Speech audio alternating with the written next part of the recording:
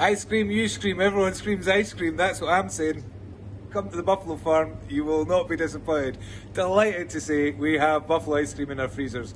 Boy, has that been a journey to get here, but it's such a great feeling to have it finally in our freezers and in stock here for you to come and buy. It's been a challenge. I want to thank my team. I've been pretty grumpy over the last few weeks as we kind of just getting over that final hurdle, but we've got there, and could not be prouder of the product. It is A1. Every flavour is better than the other. Hence why we're going to launch it with a buy 3 for 10 quid.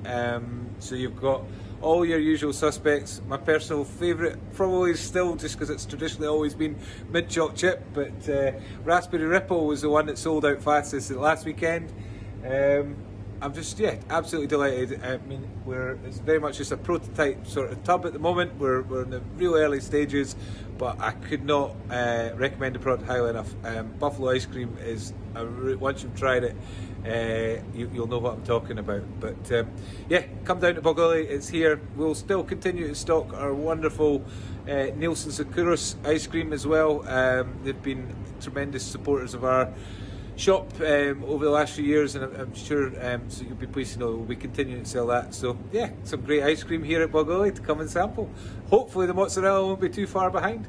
I would predict this month we'll be bringing that to market as well. Just a couple more hurdles to get over, and just making sure that our process is safe and signed off by our local authority. But the cheese itself is I'm really pleased with the progress the guys are making on that front. So exciting times, everybody. I hope everyone's staying safe and well.